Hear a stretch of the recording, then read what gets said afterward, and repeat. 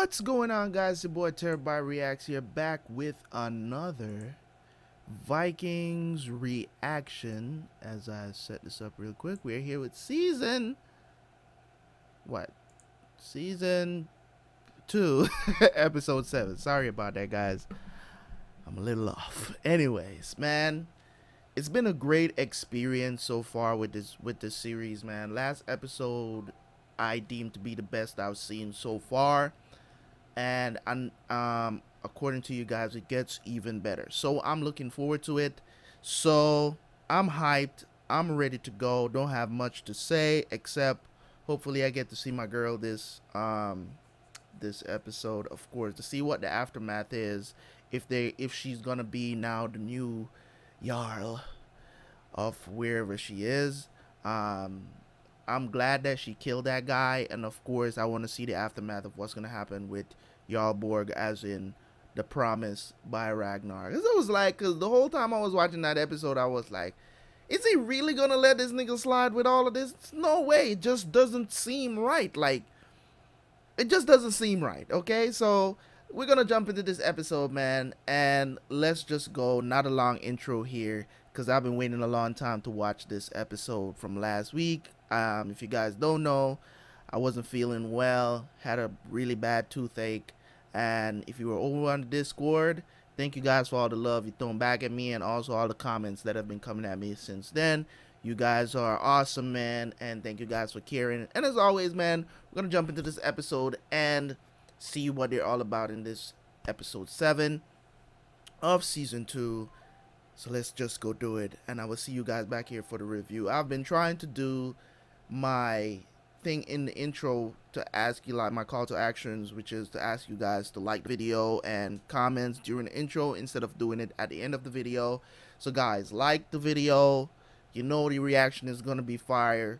You know, okay? You know, this is not a front. We don't do that stuff over here, okay? So we do it right and correct. We analyze correct over here. So show your boy some love, and I will see you guys right back here for the review.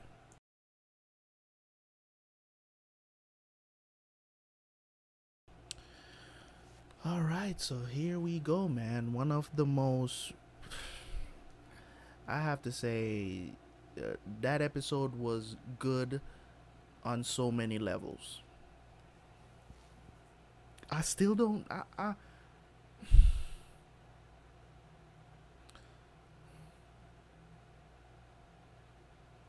I'm still trying to figure out why did. Is it because Lagertha showed up? Is it because she showed up? Is it because she showed up? Why they decided not to free him? Was it a joke? Was it actually a joke like Floki said? Were they just doing it as a joke? Were they actually going, did they give him false hope? Was that it? Or it's because Lagertha showed up? I don't know. I don't care if I butcher her name. I really don't anymore. I love her. I literally have the biggest crush on this woman right now. I don't know. I'll probably never ever meet her in real life. Like, seriously, man. Absolute beauty, man. She is my boo for Vikings. Okay, don't hate me for it. I mean, I don't have a crush on any other woman from Game of Thrones. It was just Rome. It was Atia, and now and in Viking it's Lagertha. So I never had a crush on any other woman in Game of Thrones. Like, not to this level where I always want to see them. Like I want to see her in every episode now. She needs to be in every episode. I hope the History Channel is hearing me. Anyways, yeah. So what took place in this episode, man, was pretty epic. Just leading up to what happened at the end with them executing Jarl Borg. The Blood Eagle, that shit is ridiculous. Okay? Dude. Bro, that was nuts. But in any case, I understand why it had to be done. You know, he angered the gods. What he did was just so wrong, man. And I don't want to say he deserved that. I really don't want to say he deserved that much of a punishment, cuz I'm all into, like, if you're going to kill somebody, you don't let them suffer. So, you know what I mean? Like, I'm, like, that's suffering. It's complete, that's suffering, and it shouldn't be. But talking about, I had a feeling, the minute the dude came in and he was like, oh, because remember in the intro I was saying um, that Lagertha should be Earl. Like, if she's going to be Earl or not, now that she's killed Earl, are they going to respect her enough for her to lead now? And that's exactly what happened. So I'm happy for that. The plot, the twist that is going. I'm glad that Rollo found out that Siggy is sleeping with King Horik, and the always excuses. I'm doing it for you. I hope Rollo don't fall for that shit no more. Um, so I'm definitely looking forward to the stuff that is gonna come up towards the end of the season or whatever, because I still don't like King Horik. I don't like these backhanded stuff that he be doing. Um, I don't know if I don't know. I still don't trust this move. Even though I saw this ritual happen, I, it kind of feels like it didn't happen because, as I said, man, I don't know if it was if they were just joking around with him. Did they replace him with someone that looks like him? I don't know. I don't know. I'm a little confused because there's a bit of a something missing in the timeline there. Like, nothing was really discussed that caused me to think that they changed their mind or anything like that. So it was kind of like, now it's just kind of left up in the air for us to kind of figure out what made them change their mind. You know what I'm saying? Was it because, like, they got the new Earl and the reinforcements? Was that it? You know what I'm saying? Wasn't explicitly explained.